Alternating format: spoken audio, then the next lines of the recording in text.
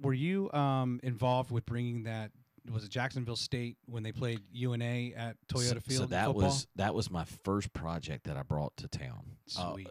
When I got to town, met with Josh Looney, the AD at UNA, and they wanted to bring a game to Huntsville.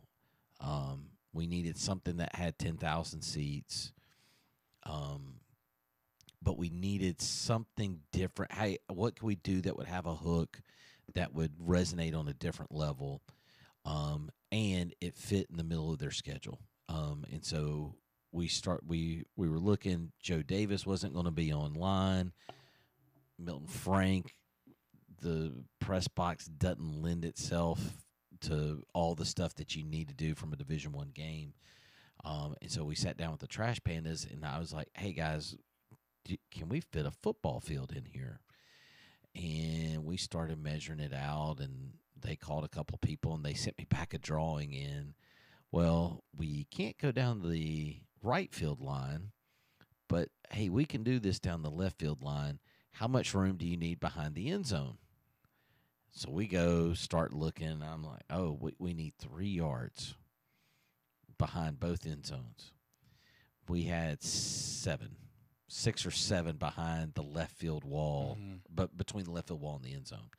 And that's when we started talking to the NCAA and the rules committee and all that to get all the waivers we needed to play the game and have both teams go in the same direction. They had done it at Wrigley Field. It's about 10, 12 years ago. Illinois played Northwestern, and they played in one direction. They realized, like, the back of the end zone was the wall at Wrigley. Like, Did you know that? I did. When you proposed it? That was the thing. I'd like to say I'm extremely smart and came up with one direction football. But they had already built the exemption and the rules and how you would operate in a one direction situation. Yeah. So we just took that, modified it to the Toyota Field, and put on a heck of a show that night. It was a lot of fun, a lot of work. And so, but it shows how you've got the canvas, and okay, hey, we've got a ballpark.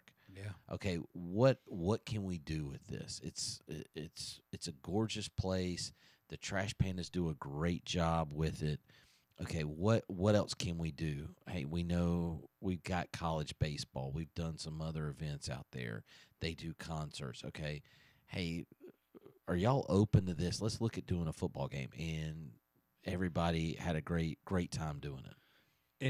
What was the feedback from the players, coaches? They love it. They loved it. Had a great time. A couple of the things that you're used to at a football game that you don't think about until like the last minute when you're kind of really dotting I's and crossing T's into the field's in place.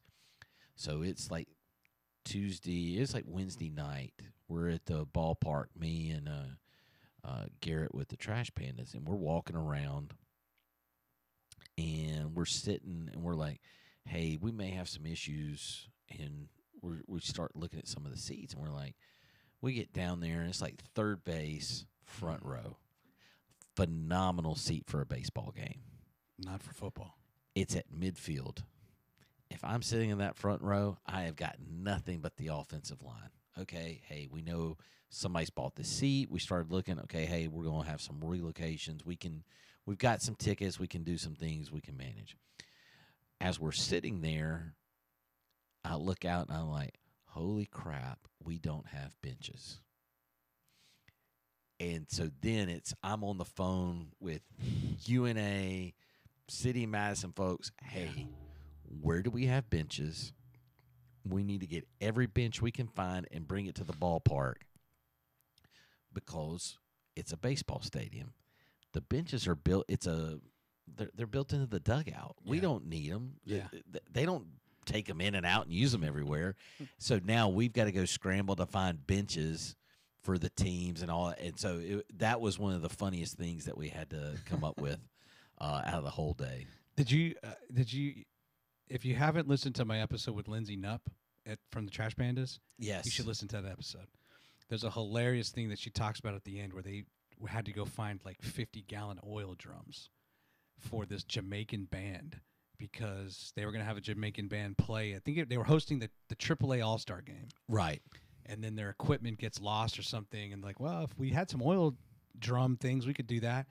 And she's like, well, I guess statute of limitations run out, but I stole some oil drums, from some place. And if they had to find 6 of them.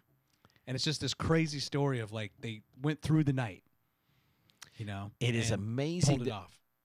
If you ever need something done, go find somebody who's worked in college or minor league sports because they have found ways to do things when everybody else says it's impossible.